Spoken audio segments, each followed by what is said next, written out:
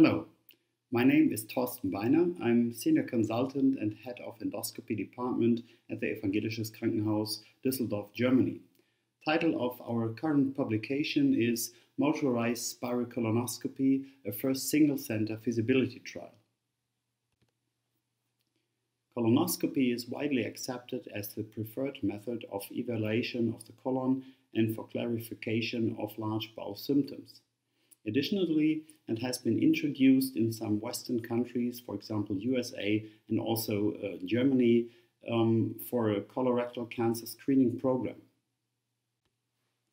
Results of recent trials have shown that colonoscopy has a large potential for prevention and also early detection of colorectal cancer. A cecal intubation rate of more than 90% is a widely accepted quality parameter for colonoscopy. According to literature, up to 10% of all colonoscopies are classified to be difficult.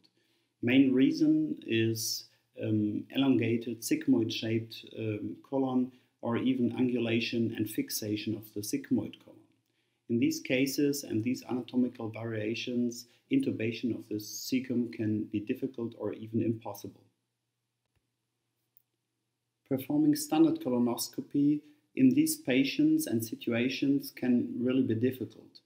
When you push the endoscope, it tends to form loops in the sigmoid colon, and this leads to only limited or even no advancement of the endoscope's tip on the one hand, and on the other hand, this can cause patients inconvenience and pain. Spiral enteroscopy and spiral technique represents a completely different technique in advancing an endoscope through the bowel by actively pleating the bowel onto the endoscope's shaft by active rotation of the spiral.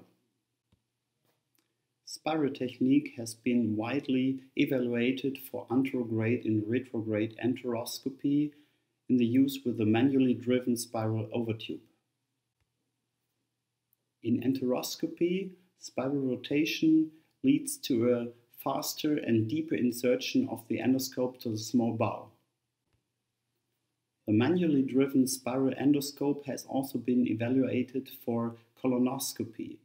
It was possible to achieve a cecum intubation rate of 92% in cases that previously had been failed during standard colonoscopy. A major disadvantage of the manually driven spiral system is that you need a second endoscopist to rotate the spiral, and that the manual spiral overtube is really cumbersome to use. Novel motorized spiral enteroscopy has been introduced into clinical evaluation for anterograde enteroscopy in November 2015. Currently, it is evaluated in the European B-centric prospective trial.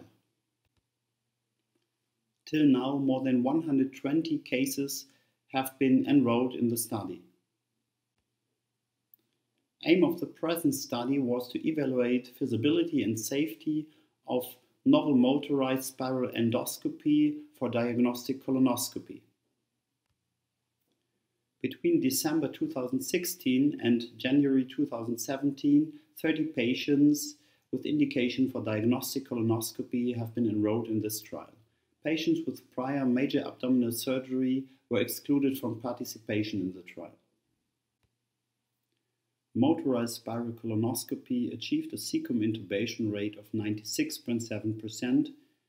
46% of the patients had diverticular, but only in one patient with an unexpected post-inflammatory stricture of the sigmoid, it was not possible or even not attempted to pass this stricture with the spiral system. In all the procedures reaching the cecum, it was successfully been possible to intubate the ileocecal valve and inspect the distal part of the ileum. Only in one patient, external compression was necessary to advance the scope to the cecum. In the trial, we achieved an adenoma detection rate of 46%. All therapeutic interventions, including 9 EMR procedures, could successfully be performed.